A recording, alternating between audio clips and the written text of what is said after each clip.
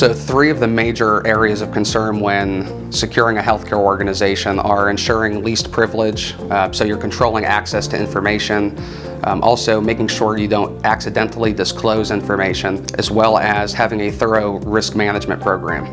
Probably the most critical, obviously, is ensuring that you don't incidentally disclose patient information or other healthcare information to unauthorized parties. Taking care to not disclose that information is critical to the success of any healthcare organization. Things like voicemail, text messages, ensuring that perhaps you know exactly who you're speaking to and who's on the other end of that communication, as well as ensuring that there's some kind of security on the channel, such as not using text messaging or anything that's unencrypted. We want to make sure that we're protecting that data at all times. Just the other day, there was an interesting anecdote where my son, who's 13, got a voicemail from a healthcare provider giving him the details of all his test results that he just had and instructing him that he needed to call to make a follow-up appointment. Well, my son's only had the phone for about 3 weeks, and it most obviously wasn't his appointment. However, we now know all of this person's information, from their old telephone number, their address, their name, what's wrong with them medically, and the results of some of their tests. So this is one example of incidental disclosure.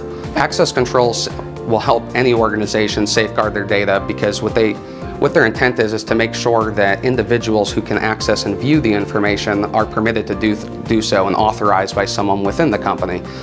So for instance, when you're at a doctor's office and there's a shared user ID between multiple different people in the front office to access an electronic medical system, for instance, you lose the ability to track who is looking at what information, and you also lose the ability to track who has the privilege to view certain information. So making sure that you use things like unique identification, protecting your credentials, not leaving passwords out and about so that other people can use your login and authenticate as you, are all critical, because in the healthcare environment, certain people have access to certain information, and it's important that we keep that in place. One of the other major things that's critical in a healthcare organization is management of risk. HIPAA and the high-tech rule and the omnibus rule all have varying degrees of addressment to different forms of risk analysis, mitigation, and control, where certain compliance standards perhaps only focus on, do you determine what your proper risk is? HIPAA spends a lot of time ensuring that healthcare organizations not only understand what their risk is, but that they've addressed it properly, and that their management has the ability to be able to address it over time. It's very important to have a thorough understanding of what your actual risk is, not only from an IT perspective, but your technologies, business processes, people, any kind of vulnerability. So all critical assets and critical vulnerabilities need to have a risk analysis performed at least annually.